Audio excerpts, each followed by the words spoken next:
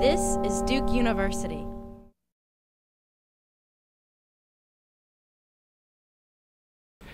I've been using team-based learning in my education here at Duke, both in the School of Medicine and in Arts and Sciences for the last 2 years. And I think the individual learner achieves a deeper level of applied knowledge than I've seen in my previous 18 years of teaching at Duke University with more of a lecture-based format. I was always sort of a lone wolf studier, I guess you could say.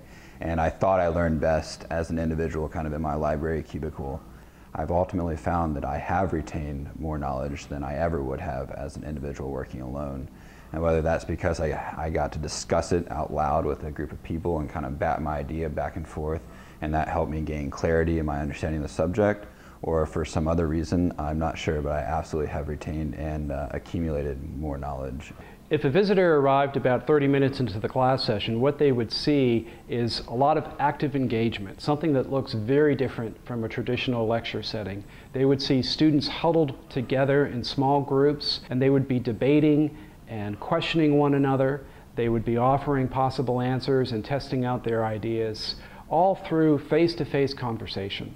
Being able to listen to another person's argument and point of view and understand your own argument well enough to be able to close the gap between those two different points of view to come to a correct point of view, if you will, is very important. The first step is learner preparation, and I give the students a clear guide as to what I want them to learn before they come to class. Step 2 in class is readiness assessment, where students are held accountable for their preparations for that class session. The third step is tutorial, where I enter the learning process in the classroom with the students, thinking in real time about questions that they then bring to me. The next step is the application phase, and this is the most exciting aspect of team-based learning. This is where students actually apply their knowledge. Finally, the fifth phase is something that happens after class, and this is peer assessment. I want the students to value teamwork as much as I do. Today's learner has the capacity to access core knowledge through a variety of means, and the faculty member no longer needs to be a gatekeeper to that knowledge. Rather, the faculty member needs to bring his or her expertise to the classroom to help the learner understand why what they are learning is important. And now we're seeing more courses in arts and sciences, particularly those for undergraduate students in Trinity College. Dr. Steve Craig from the Department of Chemistry has taken on the challenge, Dr. Craig Roberts, Dr. Stacy Bilbo.